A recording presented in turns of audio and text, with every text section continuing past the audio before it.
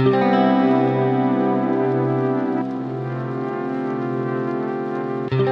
everyone to the Deep Dive into Left Field podcast. My name is Jack, otherwise known as MLB Nerds on Instagram, and I'm with my co-host Ryan Garcia, otherwise known as Yankee Stat Talk on YouTube, and Ryan Garcia ESM on Twitter. In today's podcast, we're going to be talking about the Fernando Tatis Jr. extension, how the Rays are ruining baseball, trivia, and our first base rankings. Another huge shout out to Relevant for sponsoring today's podcast. If you're looking for the best social media and networking app, Relevant is the place to be. I started a fantasy baseball league up on there. So if you are interested in that, click the link in my bio to join the MLB Nerds Fantasy Baseball Relevant vibe, and I will divide people into leagues from there. Once again, thank you, Relevant, for sponsoring today's podcast, and let's get into it. As there's a drive in a deep left field by Castellanos, it will be a home run.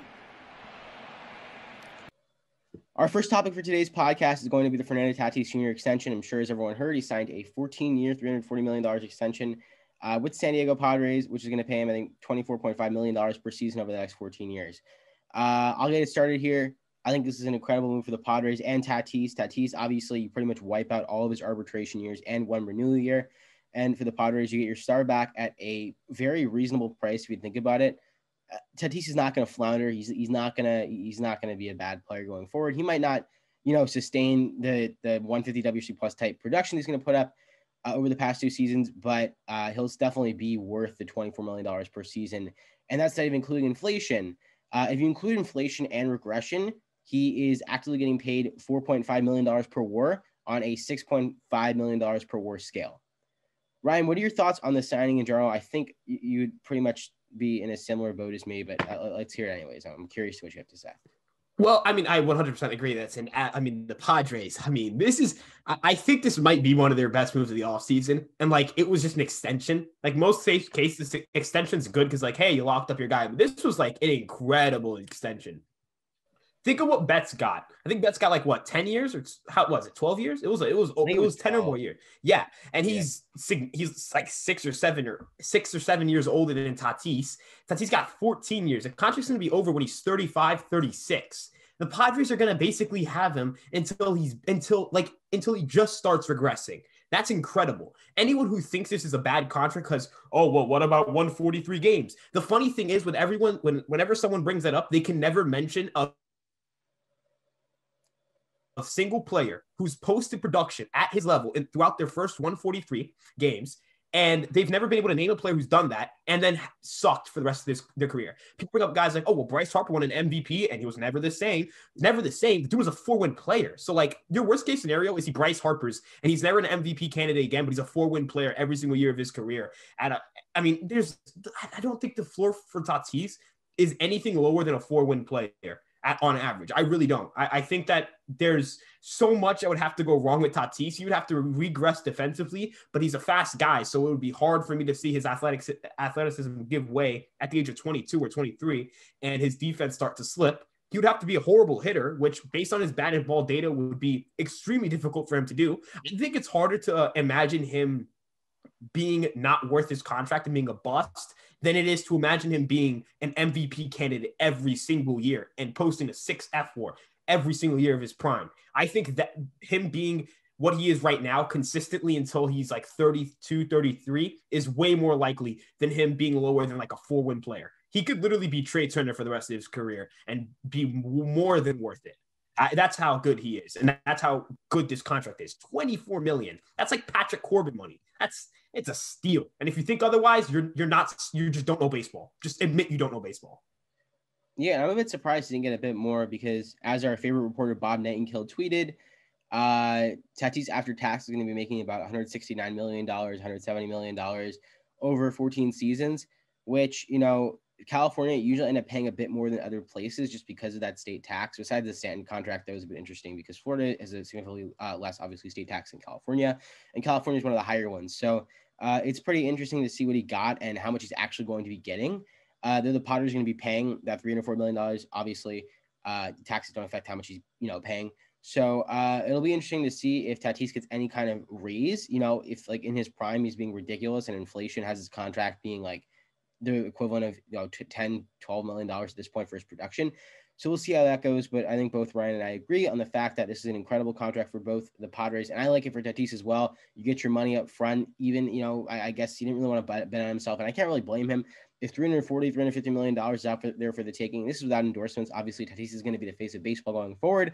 He's going to get plenty of endorsement deals. So I think this is good for Tatis. He gets his $340 million now, as opposed to waiting for later when he could have, very, very well gotten more. But I just think this is good for both sides. Yeah, and I think also it shows that a lot of teams should start extending their players while they're young. Like, I tweeted this out, and I got some mixed reviews. The second the Tatis deal was finally announced, I said the Yankees should give Gleyber Torres $240 million for the next 12 years. Like, if they weren't trying to go, like, every team should be giving their players, their young stars, who they can project to at least to be worth that contract.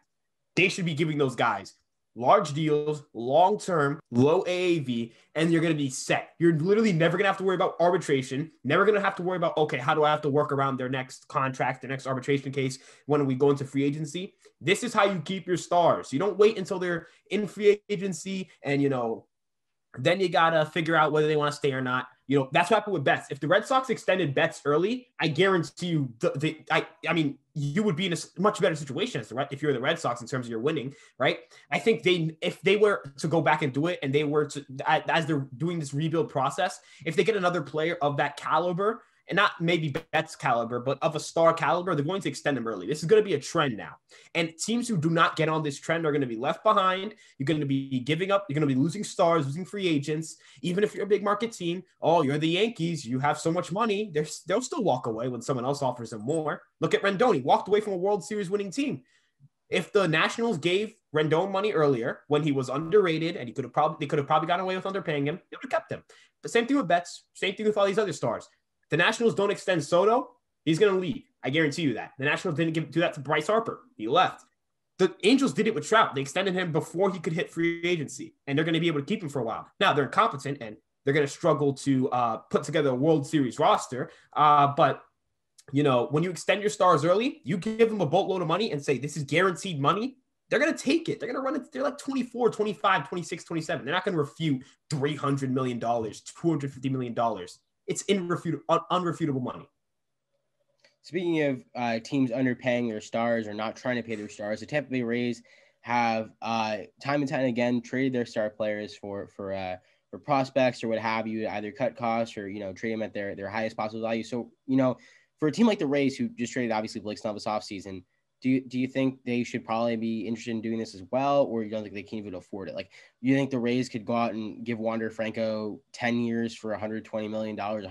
He's not going to take that, obviously, but something along those lines. You think they wouldn't? Do you think they'd do that if they could, or you think they should do that now, or what?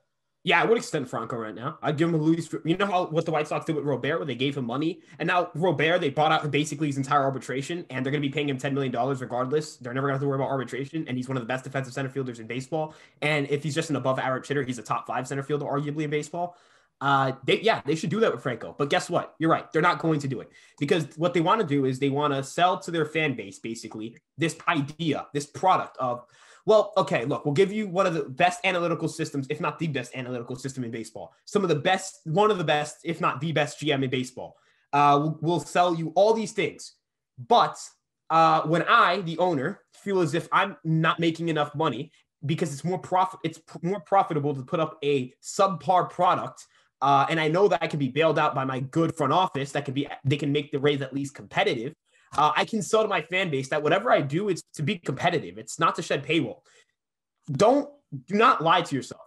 Rays fans, Snell was it was a move to cut salary. Yes, they got good value, and Patino is going to be amazing. I love Patino. Is it Patino or Patino? Patino. Yeah. He's going to be amazing. But the only reason they made that move was because they wanted to save money. And Patino's not going to cost them money right now. They're going to be competitive. They're going to be a solid team. They're not going to be a World Series team. They're going to be solid. And by next year, I think they'll be a really, really good team. But every time your favorite player is going to hit arbitration, G-Man Choi is going to be gone soon. I guarantee you that. After this year, he'll be gone. Meadows will be gone in 3 years. And if they extend him, that means he will definitely be gone. The second they extend Glasnow, which a lot of Rays fans want to happen, that's the death sentence. He will be gone within that contract salary. That's just how they are. And they're bad for baseball. They're treating their fans terribly. And rather than using the analytics to be the best team in baseball, they're using analytics to increase the owner's margin of profit rather than putting a better product on the field for their fans. Yeah, I kind of agree with you on that front. Though I do think the Rays actually won the Snell trade themselves, but I think the biggest reason was because of salary purposes and salary cutting purposes. They did get an insane return, and if I was the Yankees and I had Blake Snell, I would do that 100% of the time.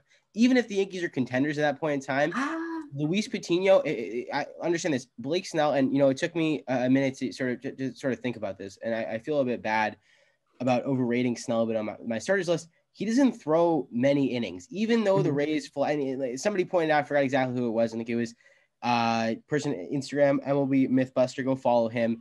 That Blake Snell, third time through the order, is like Nathan Eovaldi.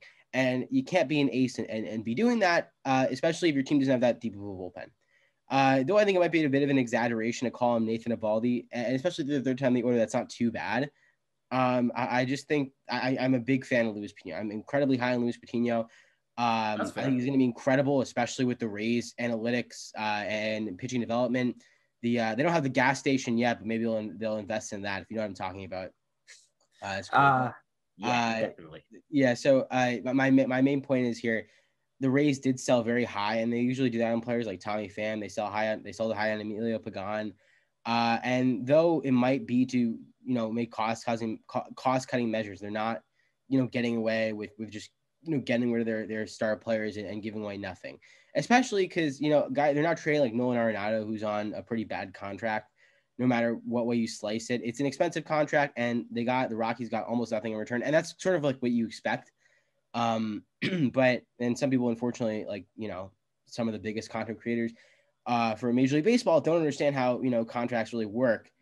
But my main point here, excuse me for rambling a bit, but my main point here is the Rays sell high and they buy low, and that's how they're able to keep their payroll so low and compete. But it is bad for baseball, because imagine if they spent $125 million a year.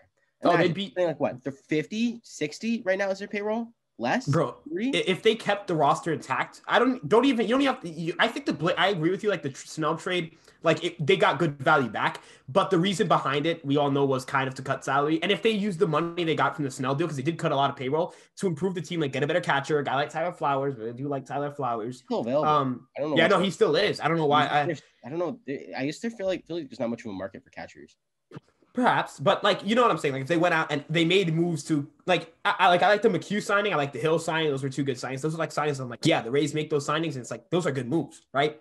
But the problem is, like you said, if they had a $125 million payroll, I guarantee you, if they spent that much money, they would blow out any other team they faced. If they put up that so let's say they have the 2020 roster, then they get to spend $125 million total in payroll.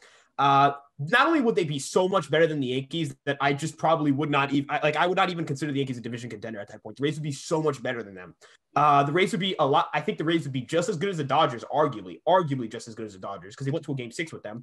And while they did have a couple hitters overperform, Randy Rosarena is a big proponent of that. They also had some guys underperform. Meadows wasn't that good. I know Lau struggled in the postseason. G-Man Choi was a little bit iffy in the regular season. They're still they still have a solid roster, not great, but they had such a good team in 2020. Had they just improved the roster, would you be sitting here today and saying they're not the division favorites, or they're not the American League favorites? Yeah, I would. I'd still say the Yankees are better. I mean, it depends on how much they improve, right?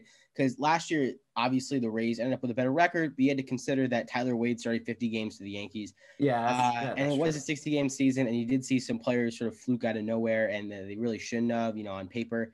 So it really depends on because they're not going to sign Bauer, because they know the contract value is not worth it.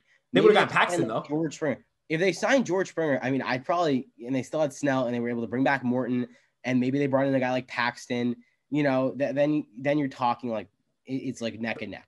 But I wouldn't even say that. I would say all they have to do is, okay, so they have Kiermaier in center. A Rosarena is probably, if you can go out and get a decent corner outfield bat. However you can do that.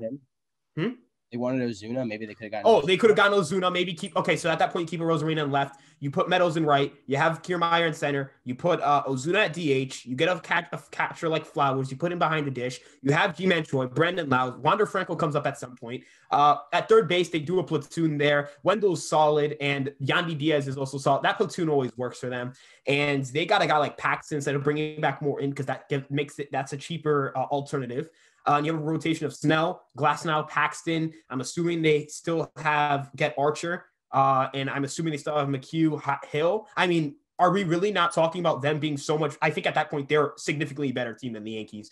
They're a significantly better team than everyone else in the American League. Or not, maybe not significantly better than the Yankees, but better than the Yankees. I think you're underrating the Yankees just a bit. But it's I see what you're saying. You know what I'm saying? Like they would still be, because you would have to close at that point with statistical variance, 7-game gap. Maybe not an actual 7-game gap, but you would have to close a gap there if the Rays get that much better because they would be improving drastically. I think more into Paxton is a cost-cutting move, but you're gonna get similar production. MLB advanced stats on Instagram, Matt, who thinks Charlie Morton's a top 5 pitcher and the Braves are a top 2 team, but continue. Well, I mean, okay, but it's similar production when you're considering the money you're spending. Because I know they want to just cut that salary, and I think there might be something underlying there, even though I do think Morton's a top 10 pitcher.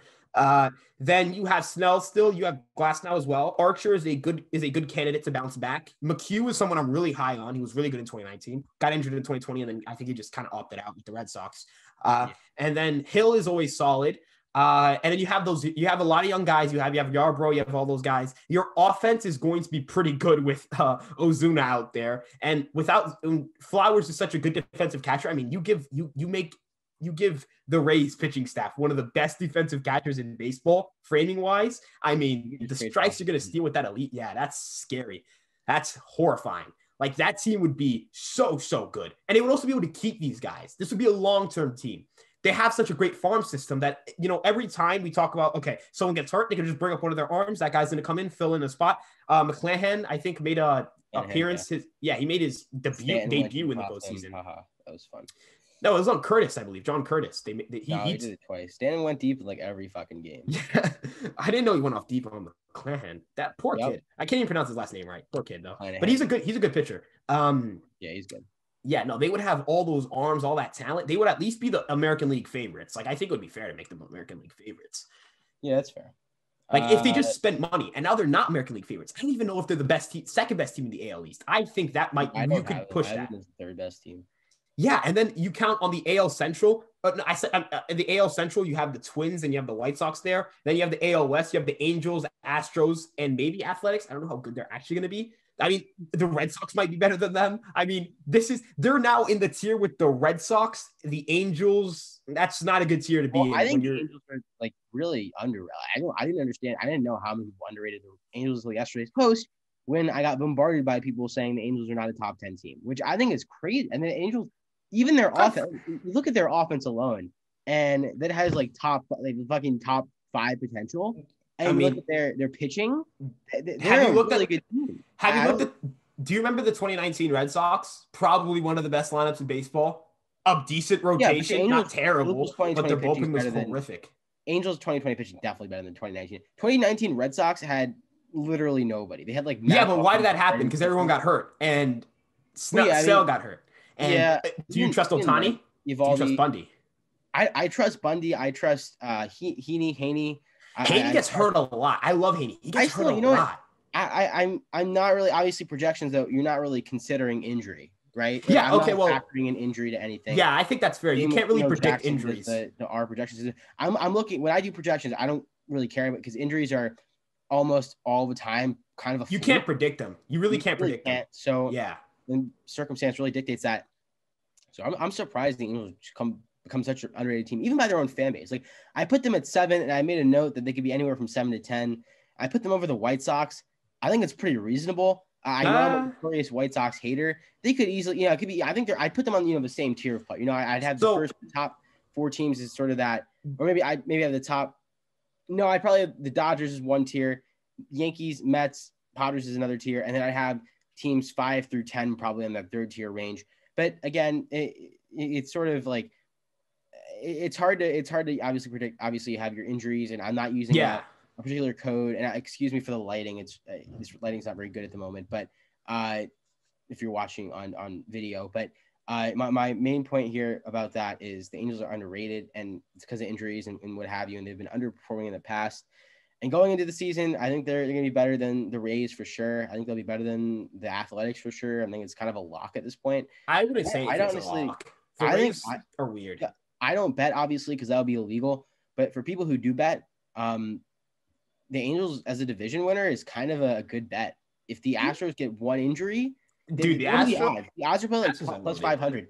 The Angels, I think they're like plus. It's like a good value. You know what I'm saying? You guys, we've talked about some kind of betting, some betting models recently, obviously. So you look at the Angels probably like plus 500, something like that. That's a good value bet, I'm gonna go on a little bit of not a tangent. Excuse me. A little bit of a hot take here. Okay. Okay, fine.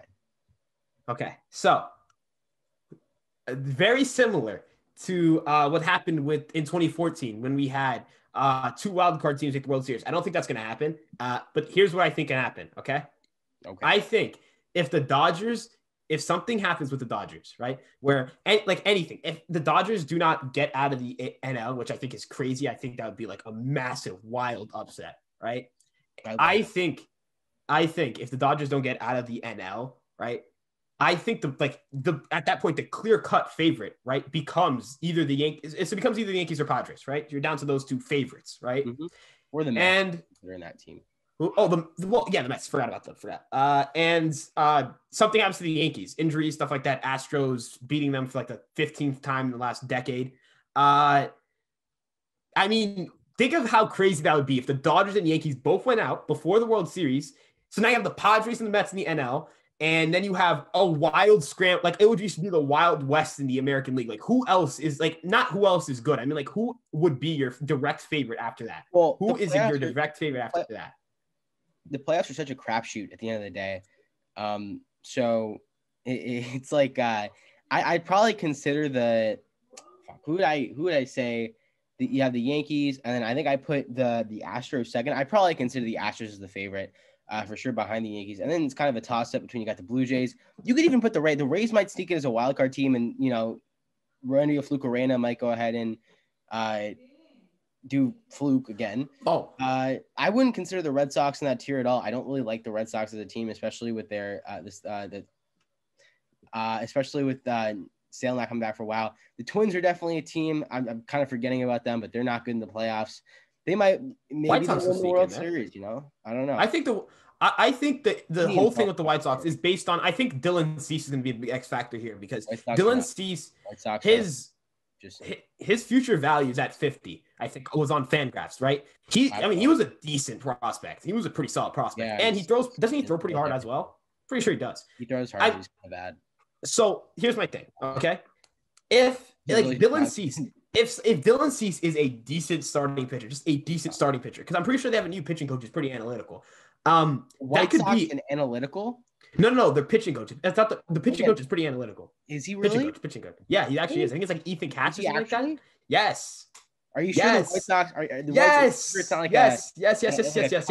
operation the White Sox have of trying to tax their arms, and everyone's throwing 9 innings, and they have Tony Lewis was drunk and he hired an analytical guy. That happened. Okay. But in all seriousness, I mean, I think Dylan Cease could be a real X factor. I think he should I think the White Sox should at least consider, if he's struggling in the rotation, at least move into the bullpen or something. Like, you really can't waste a guy who throws that hard. Can somebody check that? One of our producers. Please, God, tell me. Dude, if he throws sinkers, then it's kind of an easy fix. Easy. Not an easy fix, fastballs. A solution. But he could. I think he can at least be a decent. It appears James Valentinez is checking for us. Does he throw sinkers, 2 seams? Yes.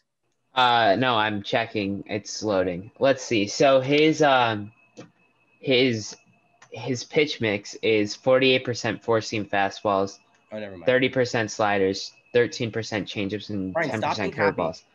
No, so that's not happy. That's bad. So it makes this is good. It makes no sense to me. Hear me out. White Sox trade Cease. How he's so bad. And then he goes off. That's what's gonna happen. He has really good stuff. He throws really hard and he has a good slider. I just don't understand how he's so bad. Look at the pitch contour. Like, where's his fastball usually located? Is it on the upper part of the strike zone? Because that definitely matters. Pitch mirroring. Yeah. Does his so his fastball is in the top right. Oh, I can't share my screen. I would show you guys.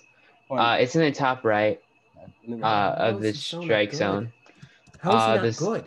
The slider is like, I think his problem is he hangs a lot of changeups. Maybe our resident pitching guru, Jackson Del Rosario, can explain it.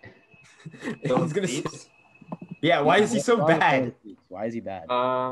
Let's see. Well, he has a major walk problem. That's the reason why he's bad. It's because he has absolutely crushed. Also, they should. So what's going to happen is he's going to get caught. Does he even strike guys out? What the fuck? No, he doesn't. I saw something. His spin is really solid. Yeah, he has good spin. He just nice. He did not. Really good.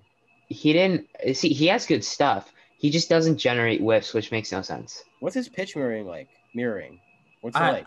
I saw a little bit of a tweet. It was from one of the my White Sox mutuals. It was talking about like expected strikeout percentage or something like that, where like what your strikeout percentage should have been. And I'm pretty sure one of the biggest drastic differences, like one of the biggest underperformers in strikeout percentage, was Dylan Cease. I think Marquez was up there too.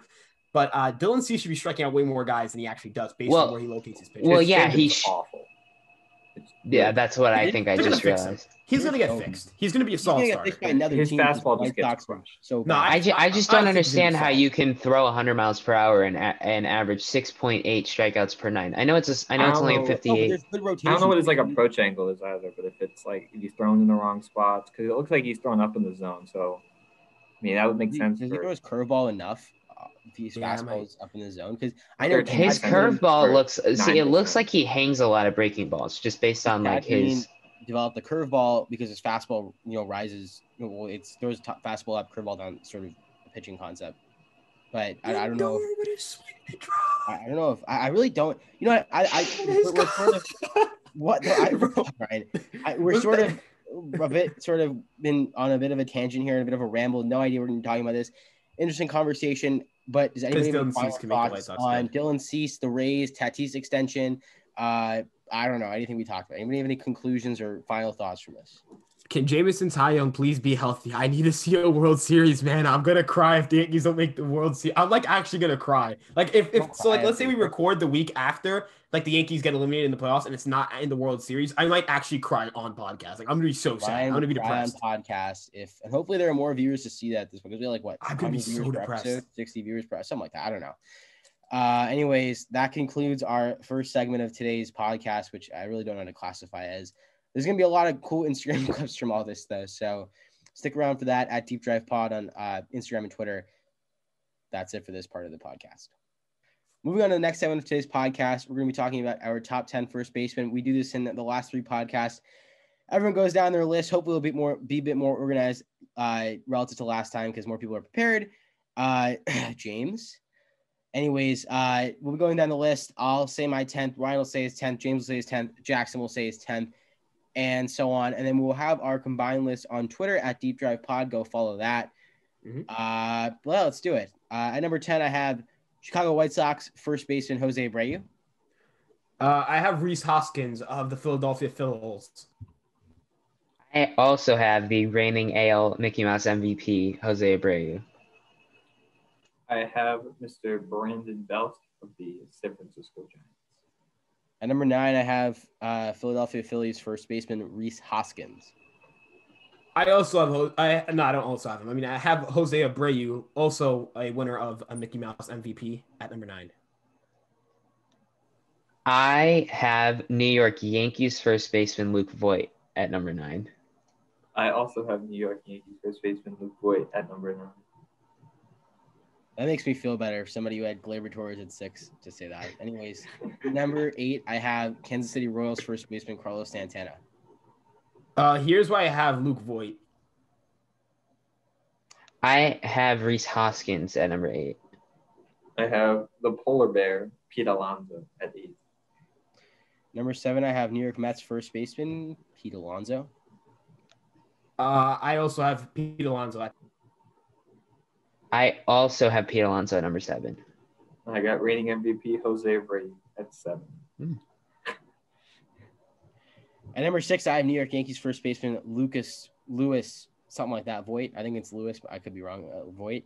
Ryan. I have former love of Ryan Garcia, Carlos Santana at that spot. At number 6, I have member of the best team in the AL Central, Carlos Santana. I have a man who's not on the best team in the AL Central, Carlos Santana. At number 5, I have Chicago White Sox. Chicago Cubs. Anthony Rizzo. I have future Chicago White Sox first baseman Anthony Rizzo. No. I have Oakland Athletics strikeout king, Matt Olson. I have future Mariner, hopefully one day, Matt Olson. Evan White. At number 4, I have Oakland Athletics better than Rizzo, whoever the fuck you want to put in front of him, Matt Olson. I have Matt Olson, future New York Yankee. I have Anthony Rizzo, who will be a Chicago Cub for his entire career. I have the better half of Rizzo, Anthony Rizzo. I don't know about all that. At number 3, I have Los Angeles Dodgers first baseman / second baseman / third baseman / designated hitter / probably catcher if he can do that at some point, Max Muncy. I have Max Muncy of the 2021 World Series champions. He's on the Yankees? I have Max Muncy of the 2020 World Series champions. And I had Max Muncy too. At number 2, I have St. Louis Cardinals first baseman. So we all have Goldschmidt, right? And then we all have Freeman at 1. Yeah, I don't do this. Yeah. All right. I was gonna say. Why would you have? All right. So hold on. If you're gonna have Olson, if you're gonna knock, I'm assuming you're knocking Voit for people have Voit at 9. I'm assuming you're knocking him for fielding, right? No, fielding and volume. Sample size. Fielding. If you're knocking Voit, I understood. If you're putting Voit at 9, you're probably knocking. Well, James said you're knocking him for fielding. So why sample size? Why are you putting Olson behind Rizzo if you're knocking Voit? Because Olson's. That's not my argument. That's not my argument. I don't think that's his argument. He's talking to me. It's volume, right? You said fielding. It's volume and fielding and volume, but whatever. I don't really care. Voit has no volume. Like he's played. Not really caring about volume. What, played 166? Well, Ryan, how do you have Tatis as your best shortstop, but you have and you don't care about volume there, but you care about it? Because there's a difference. Because Tatis is like by far and like by such a significant margin, he's so much better than every other shortstop I had to put in 1. Other guy, there's a couple things. So that's actually a really good question. Voit got injured in 20. He got injured in 2019. 19 to the injury. Well, yeah, but that's no 2019. 2019 he got injured. Then in 2018, it was carried by a really hot streak. It was a small sample size of him performing well. We saw him regress in 2019, even though I think his xFOBA didn't drop way too much. And then in 2020, he played really well. I'm not taking that away from him, but there is something to be stated that he hasn't consistently, there's not a consistent streak of him being really good. And then again, he also isn't by far and wide the best first baseman in baseball. I can make the argument you've never seen any of the shortstops on that list post Fernando Tatis's numbers over 143 games. You've seen multiple first basemen on this list post extremely high weighted runs created plus over that. I think Correa's never been a 6-win over 143 games. Yeah. 143. In 2016, he played 2016. No, you said never. I like 1945. Yeah, but that's so far. Tell me the last shortstop to post a 150 weighted runs created plus from 2018 to 2020 at any point over a 143 game stretch.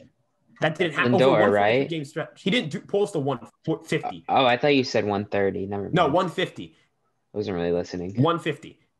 So anyways, that's kind of it. I don't really have anything else besides Jackson, but it's whatever. Okay, so a lot of Voit and Alonso, I have you can. I don't care about that. What's with Jose Abreu? Yeah, Abreu's really high. Has been so. I probably just prisoner of the moment here, but he just had such a.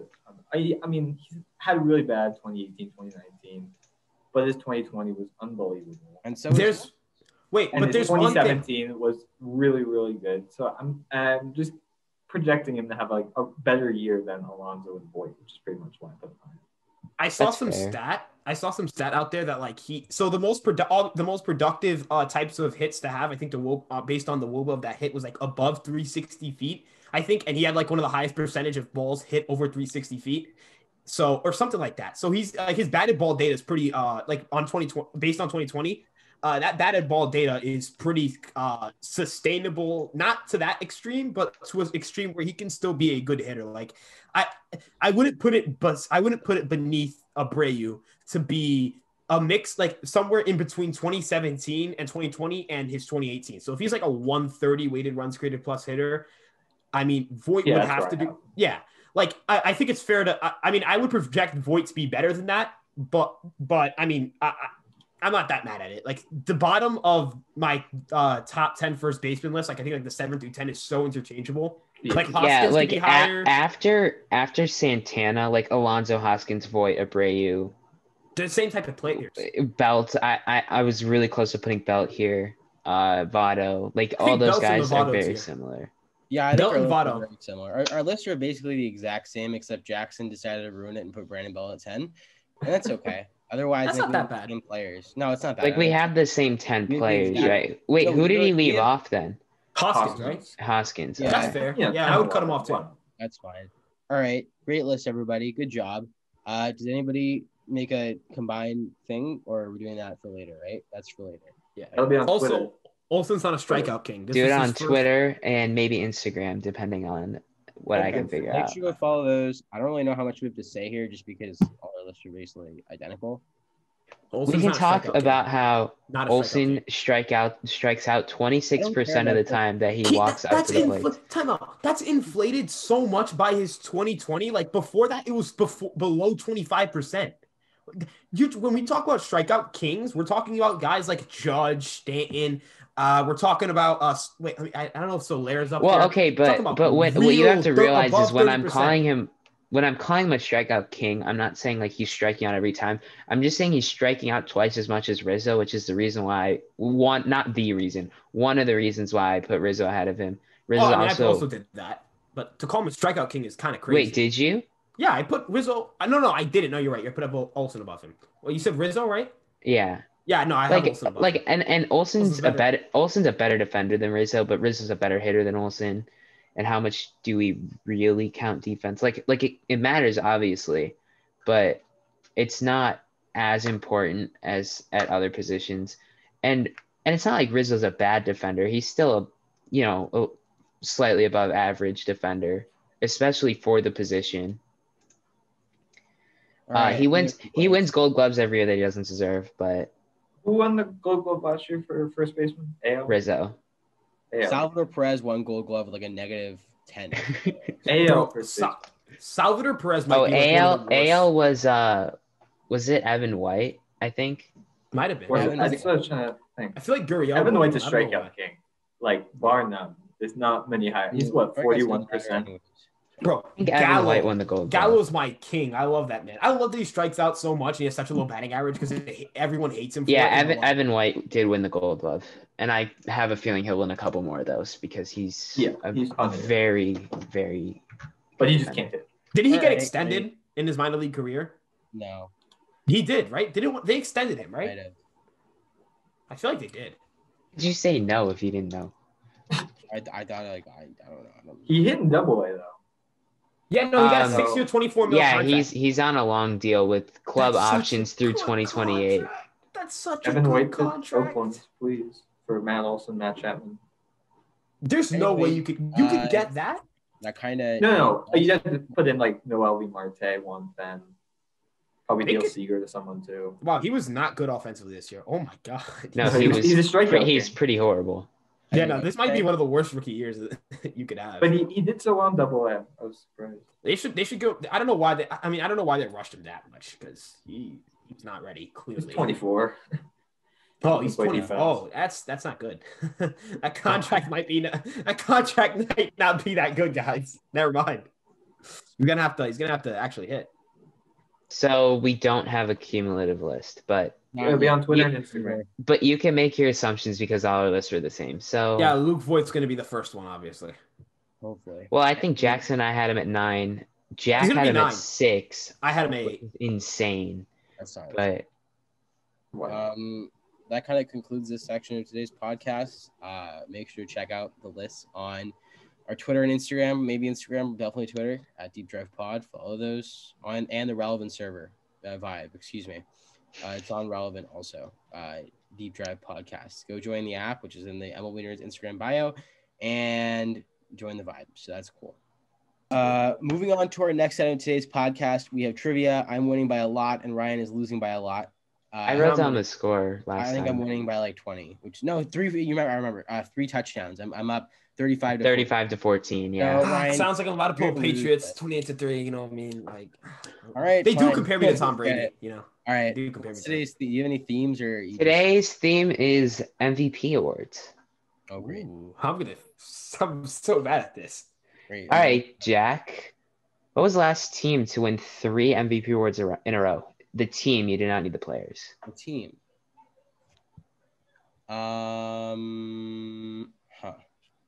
Team. And this does not mean that the players were the same, but it could be. It could be. I think I know my answer, but it was not in the 2010s, I don't think. What's the time limit on our questions? Just so I know like how long I have to think. Because I'd be sitting around just like saying the dumbest things while I'm thinking like I don't know what it is. There's no time limit, but if I feel like you're wasting my time, then it's subjective. I like it. I'm gonna say the Giants. Yeah. That's a good guess. Oh, wait. Didn't Bonds and Kent go back? Because they won 5 in a row. But someone has done it since then. I mean, that was the one where Kent and Bonds when Kent won 1, Bonds won 1, Bonds won 1, Bonds won 1, or something like that. And then Bonds won another one. So they won from 2000 to 2004. But there has been someone to do it. Why'd you tell him? Because now he gets to know it's from 2000. No, I know what it was though. Because I know everyone knows that Bonds' years were 2001 to 2004. Did you not know Kent won an MVP? Whatever. No, I do know that. But okay. I was gonna say. So then I got to think a little bit. But even if he didn't, they would have been an answer to this question. But they're not the answer to this question because someone has done it since then. 05. It can't be from 05 to 07 because A-Rod won 1 and no other Yankee won 1 in 05 and 06. In 08, 09, 010. I gotta think. 010. Oh, 2010. You know what I mean. I know Mauer won an MVP. Posey won an MVP, but none of those guys had back-to-back years. Trout never went back-to-back. He might have, but he never went back-to-back because he has 3 or 4. So 2012, 2013. No, he didn't win one. The Tigers. It was the Tigers. Yeah, Verlander, Cabrera. Yep, Verlander, Cabrera's. I knew. I was thinking 2012. I was like, wait, that's Cabrera 2011. That's Verlander. All right, 2011. Who won the 2011 National League MVP for Ryan? Ryan Braun. That was easier than I thought. Yeah. Okay. Yeah. It's kind of funny. Your question was pretty easy too, Jack. It was. No, it wasn't. No, it was easier to guess it if he guessed it first than it was. Because like I would have guessed. I was going to guess the Giants immediately. So what? We're at 35-16. Okay. It's okay. I'm still winning by a lot. Jack, who was the last Oakland Athletic to win the MVP award? I believe it was. Did he win one? All right. I'm thinking a while back because I know. Did he? I think he did win one. But was it with the? No, he won a Cy Young. I'm thinking the losers. Oh no, Miguel Tejada. Yep. Yeah. Let's go. I remembered Moneyball. And I was thinking Eckersley and Fingers. Well, it was Eckersley, and then there were more. It was like Eckersley, and Henderson then what? Henderson had to have one there. Henderson had to have one there. So, since Eckersley won it in what 1970 something. Okay, so Eckersley won it in 92. Henderson won it in 90. Canseco won it in 88. But since then, Giambi won it in 2000, and Tejada won it in 2002. All right, great. 02 was Tejada? Okay. Yeah, that was the Moneyball year. That's my bad. All right, Ryan. Who was the last Houston Astro to win the NL MVP? Oh, I hate you for that. Because I was gonna say Altuve, and you're like NL. I hate you. You Okay. just said, answer. Whatever. What? NL, What answer? NL. Oh no, but you see, like, oh shoot, I don't remember if he won one with them. I think I know who this is. I think I know who it is, but I also don't think I know who it is. Was it like, Bagwell? Yeah. Okay, I was gonna guess Clemens. Oh, you guys are on a roll today. I was gonna guess Clemens. After. All right, Jack. Here's your hard question. The Cincinnati Reds won 6 MVPs in 8 years between 1970 and 1977. Who won the others? And you only need one. There's 2 answers, but I'm only going to ask for one. Like, you can get one or the other and get the points. No, players. Fucking player. How the fuck am I supposed to know that? 1970s. I don't know any of that. I guess. I'll give you both teams if you both want them. Yeah, I want both teams. That's not fair. Do you want them? Don't be a bitch, Ryan. Because Ryan, I won't give them to you after if he guesses wrong. So. Oh, that's good. Yeah, he's not gonna guess wrong. Okay, fine. He's not gonna get it wrong. I'm not gonna say no, but because it's up to him. Yeah. No, it's not up to him. It's up to you. Do you want me to say the teams or not? Just do it. Because he's gonna get it right. Go ahead. So one was, let me just make sure I'm not saying anything stupid. One was a St. Louis Cardinal, and one was a Los Angeles Dodger. So have fun because they have Mike Marshall, did he win one? No. Fuck. At least not in this time period. But when did Mike Marshall pitch? Because I remember this couldn't. So this isn't the co-MVP. This isn't within the co-MVP year because that would have been Pirates. Mike Marshall never won the MVP, but he did win a Cy Young Award in this span. Wasn't he like the first? No, that was the first lefty that like threw 250 or something innings. I don't know. Okay, you said you said Cardinals and Dodgers, right? No. Yes. Cardinals and Padres. No, you said Cardinals and Dodgers. No, I said Dodgers. You said Padres. I said Dodgers. I said Padres. Asshole. Padres. I don't know this one either. I don't know who played. Shoot. Was one of them? Did he ever win one? Was one of them Barry Larkin? In the 1970s? Oh, you said I don't know. Was it Smith or Larkin? First of all, Larkin played for the Reds, so he couldn't have been the non-Red to win the MVP. I don't know why I think he's a Cardinal. All right, well, was it Smith? Was it Smith? Was it Aussie? No, it was Joe Torre. Oh, I wouldn't have gotten that. God, he won one. He should get a Hall of Fame for being a player. I don't think he is one. Who was a Cardinal, and then it was Steve Garvey. I should have guessed Torre, but I didn't guess Garvey. All right. Okay. That concludes. So yeah, go ahead. No. Ryan has a hard question. Oh fuck, I forgot about that. All right. Okay, go ahead. So the first NL MVP was Frankie Frisch. Ooh, that's a nice name. What team did he play for, and what position did he play? I hate you. Can I get the year? It was 1931, maybe. Yeah, 1931. You said Frankie Fish? Frisch. I think I know what F-R-I-S. Frisch. See, I was gonna ask what team he played for originally, but now I want both because I think that would have been too easy. Yeah. Yeah, probably would have been too easy. But I'm not gonna get this one anyways. I'm gonna lay it up here. A little layup here. I'm gonna lay it up and say, Crystal Ball. National League. Okay. By the way, gonna call upon this lucky baseball here. Okay, and I'm gonna ask it to tell me. I'm gonna do something. Okay, if this ball lands on the signature, I'm gonna guess this answer. If it doesn't land on that signature, I'm gonna guess the other one. Okay, so I'm just gonna. Well, you need a position too, so. I know, but I can. But will you tell me if I get the team right? Like if I get it wrong, you'll just say I'm wrong, right? Maybe. I know what team he played for. I don't remember what. Okay. I don't know what position he played for. So Ryan, you gotta get this right. Okay. No signature. So it was the San Francisco Giants. No, New York Giants. Well, it was not. Okay. But Frankie Frisch did play half his career as a New York Giant. Okay. It was, can I go? Yeah. Yep. St. Louis Cardinals. I knew that. Now, I'm torn between first base, second base, or catcher. Do I like throw something up and fourth base? Fuck, I Fourth don't. base. Fourth base. Left bench. Catcher, so That's what maybe I you're played. looking it up. I played left bench. Fuck it. Do I go? All right. Fuck catcher. I don't think a catcher would have won it because they wouldn't have put up the same hitting stats, right? You don't know that. You meanie. No, I don't. I have zero. Well, that's really offensive to catchers. Like if I was a catcher and I was sitting at home and I was very much really leaning what you're saying. I'm kind of leaning. Yogi Berra won 3 MVPs in a row or something like that. I'm leaning first base, but I'm gonna go. Well, maybe shortstop, dude. Maybe all catchers out there. Where do I go? Second base.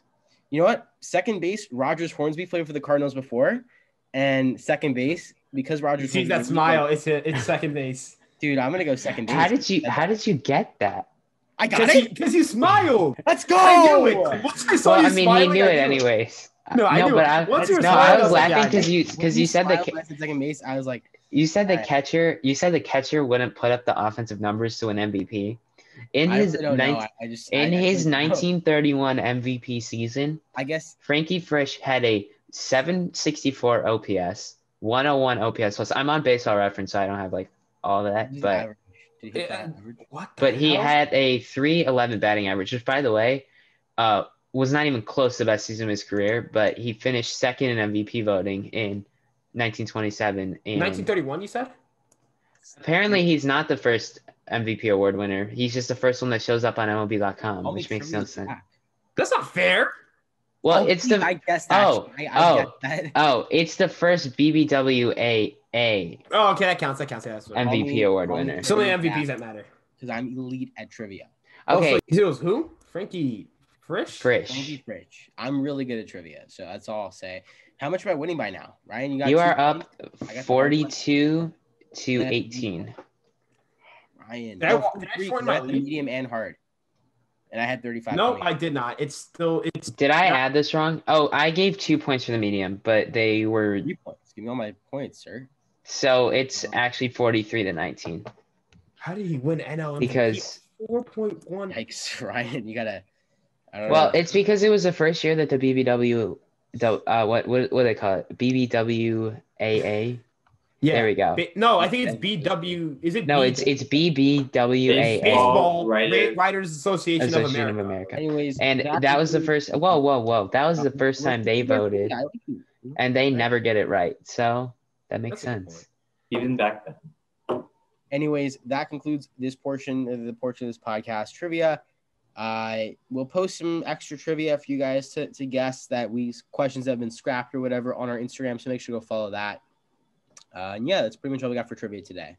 That's going to do it for episode 8 of the Deep Drive in the Left Field podcast. Big thank you to Relevant for sponsoring today's podcast. Make sure to download their app in the App Store or visit the link in my bio on MLB Nerds Instagram. Like I said before, you can follow me on Instagram at MLB Nerds if you don't already. Make sure to subscribe to Ryan's YouTube channel, Yankee Stat Talk, and follow him on Twitter at Ryan Garcia ESM. And we will see you in episode 9. It's for the Deep Drive in the Left Field by Castellanos. We are gone.